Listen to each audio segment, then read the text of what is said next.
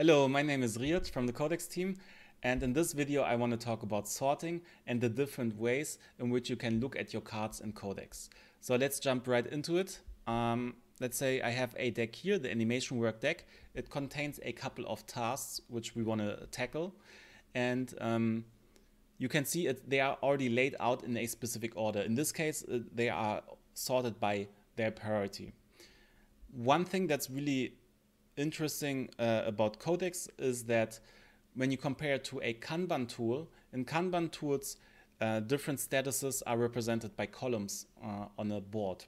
And this makes it so that they are a bit rigid in terms of when you want to look at the information in a different way. Maybe you have a different role on the team, or you are in a specific context and you want to look at the cards in a different way. And that's kind of difficult with a Kanban board. But it's really easy with Codecks, where our goal is to allow you to slice and dice the cards however makes sense most at the moment. So in one case where you can see this is in our sorting options. So I have the cards in here. I can see this card is already done. These other cards are still assigned and to be done. But I can also look at this information in a different order. For example, I can just sort by effort. I can sort by status. Like I said, this card is done or the other one's assigned. If there would be block cards in here or in review cards, I could also see this. I can also sort by tags. I can choose to sort by project tags or by personal tags. Tags are probably a topic in themselves, but really quickly, the difference between project tags and user tags is that project tags are kind of officially sanctioned, officially used project tags by your project. So you can administer them yourself. It's not something that we give you. We might have sensible defaults, but in general, the idea is to customize them for the project that you are dealing with and come up with a good taxonomy, a good set of tags which represent your project. And the project tags makes it so that really simply, if somebody mistypes or accidentally uses a synonym or the wrong tag, because the project tag is highlighted and laid out in a certain way, those errors, mistakes are really easy to catch. A big problem on other tools that I used, where people would, for example, instead of writing the official tag bug, they would write bugs or issue or problem, and that would cause problems in itself. So project tags are kind of our way for helping you maintain a good tag structure. I can also choose to sort by manual, which means in this sorting option, I get to manually lay out the cards in whatever way makes sense. Probably doesn't make a lot of sense for this specific use case with tasks. This is really useful for if you're using kind of like a wiki structure or a manual or a open deck where you want your visitors or other team members to see the card in a really specific order. You can also sort by owner, by milestone, by the time they were last updated, or by their creation date, by the title,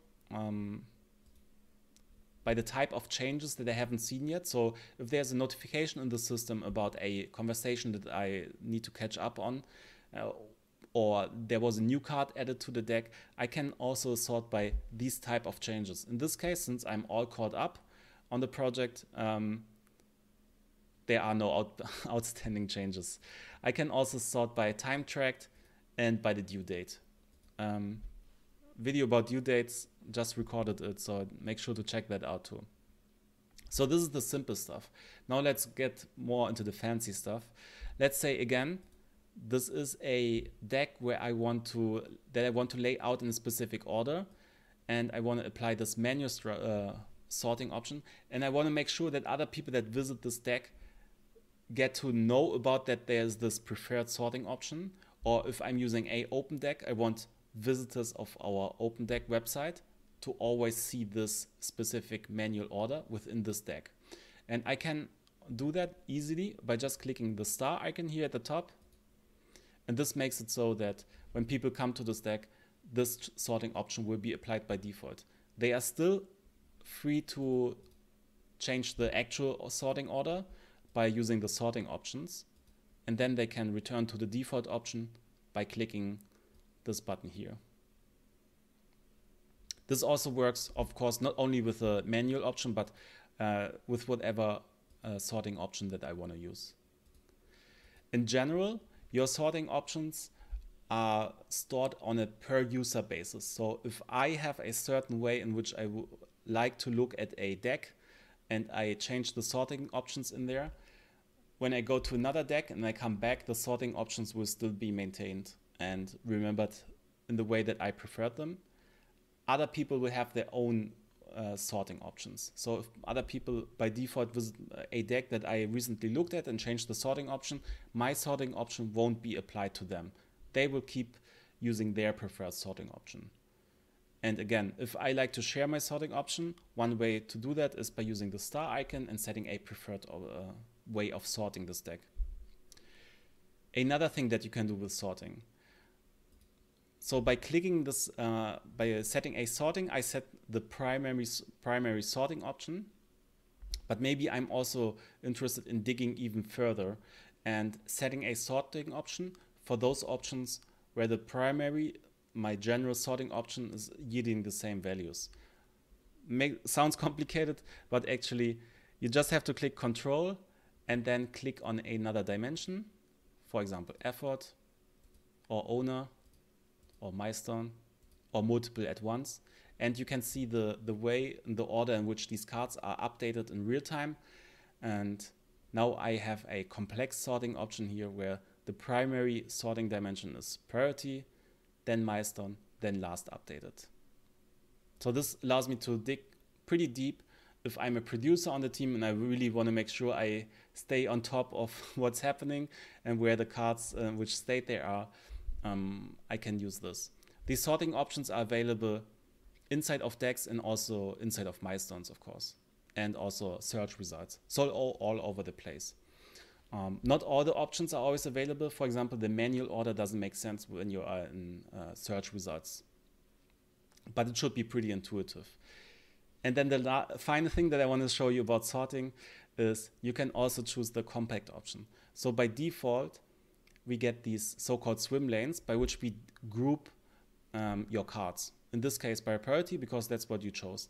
What's nice about swim lanes is that they are pretty cool for drag and drop, because I can just grab a card here and drop it in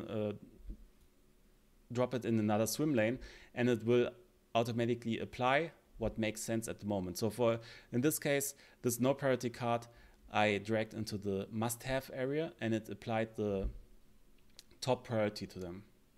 If I'm not interested in this usability and I just want to save vertical space and just look at all the cards right next to each other, I can choose the compact option. And then we won't show you the swim lanes. We still show you this information, which says the amount of total effort within that area and so on. But we won't show you the swim lane titles and group your cards for you. And that's all to know about sorting in Codecks. Let me know if I missed something or if you have more questions. Otherwise, make sure to subscribe and like this video to let me know that you're interested in more videos, and so that you don't miss new videos. And that's all for this video. Until the next one, bye.